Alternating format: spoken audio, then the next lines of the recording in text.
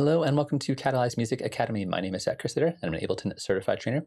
And today I want to talk about a question that I was asked in a stream a little while ago that I thought was actually really interesting and worth taking a look at, which is what is the difference between the EQ8 and the auto filter, and which situations would you use one or the other, because they both have very similar functionality but slightly different feature sets and different situations where you would apply them.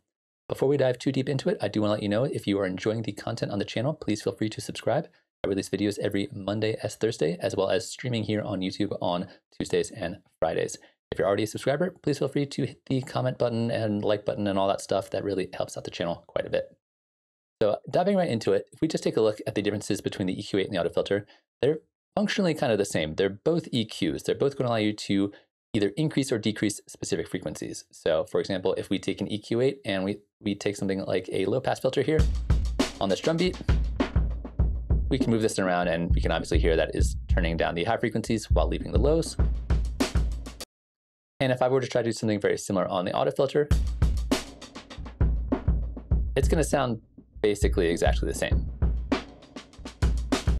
They're kind of doing the same thing there. The way I look at it, the EQ8 is more designed for fixing things. It's more of a utility. It's more of just kind of like you want to be very specific, very precise. It's more of like a scalpel where you want it to make things sound exactly the way you want it to.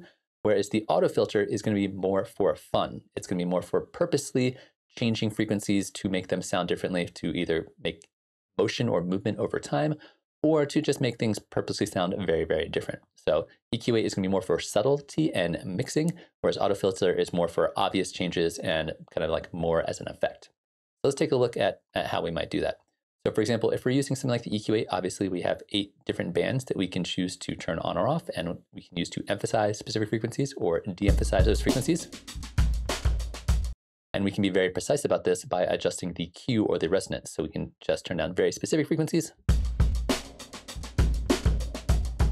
or boost very specific frequencies.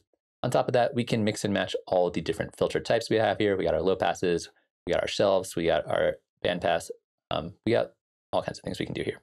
Mostly you kind of like figure out what you want to emphasize and what you want to de-emphasize, and then you can kind of just leave it there, and that's kind of what it does. Usually I don't do this a lot during the production stage of making music. Usually I try to save a lot of this till when I'm mixing and I'm really trying to get into like the nitty-gritty details of exactly how I want my sound to sound and make sure I'm clearing enough room in my mix to hear everything nice and clear. That's really kind of the like functionality of the EQ8. Very more like subtle, precise, just leave it there and you're good. Whereas the auto filter, we're really kind of limited to one filter at a time, although we can change our filter type between a low pass, high pass, band pass, notch, and this morphing filter, which if you haven't tried is really cool because you can take this knob and switch between all the different filter types, which is pretty cool. However, this is really easy to automate. So say, for example, I wanted this drum beat to fade away over time. I could, again, take something like that and automate it. So if I go in here, show my automation, and just do something like this.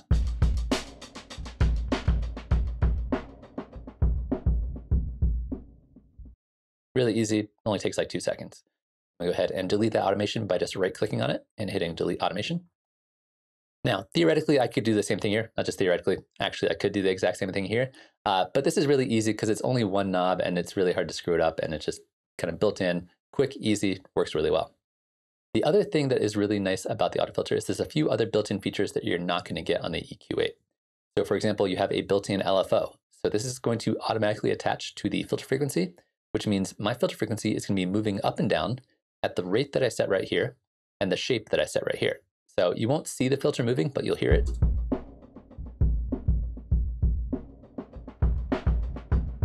You hear it getting quieter and louder as that filter moves up and down. We can make it faster. So again, great for creating this like motion or movement when a filter, which again, I could do here, but it would take a lot of automating and be kind of a pain. The 2 other features that are worth noting in terms of the auto filter versus the EQ8 is it has a built-in sidechain. So you can have another audio signal add motion or movement to your filter frequency, which is kind of cool. There's also these built-in analog modeling modes. So these are different modes designed to sound like different analog filters to try and get you that kind of like old school analog sound. So they sound a little different. And depending on how you have this set up, if you were to like even switch to some of these, you can actually see the slope of the resonance as well as the cutoff here changes a little bit. And also on top of that, you also get a drive control. So if you turn this up, it's going to add more volume going into the filter, which adds more distortion, which adds to, again, the more kind of like analog nature of what's happening here. So if I turn this up, you hear it get louder, but also get a little crispier and a little distorted, which can be kind of cool. And that is not available on the EQ8. So those are the main differences. There are definitely a few more features on EQ8 that I'm not going to get into right now for the sake of brevity. But general rule of thumb is if you are going for really kind of like set it and forget it, like precise, detail-oriented mixing, EQ8 is going to be what you're going to go for.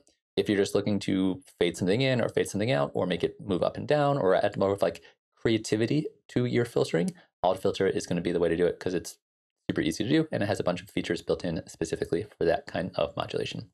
So that's it. Hopefully you enjoyed watching that. If you've been doing a lot of EQing and filtering for a long time, you probably already knew a lot of stuff, but people have definitely been asking me about this. And I think it's important to kind of realize that like there's tons of tools in Live that do similar things. There's lots of distortions. There's lots of different kinds of effects that are similar, but might have slightly different applications. And it's important to talk about this. So hopefully you did enjoy watching that. If you did, like I said earlier, please feel free to subscribe. You can also check out our website, catalyzeacademy.com, for more info about classes and lessons and workshops that we offer. So real quick and easy tip for this week, and hopefully I will see you again soon.